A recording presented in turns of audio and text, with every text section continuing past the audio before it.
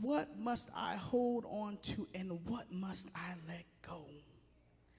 In order for us to get our house in order, it is important that we hold on to every dream in which God has given us.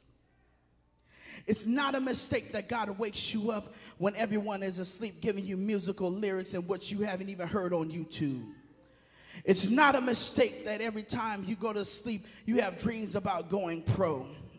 It's not a mistake that you're crazy enough to believe that even though the doctor said you wouldn't be healed, that you would be healed of cancer.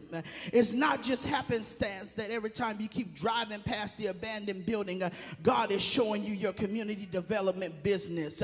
If God gave you the vision, no matter how crazy it may seem, I'm a witness that it shall come to pass.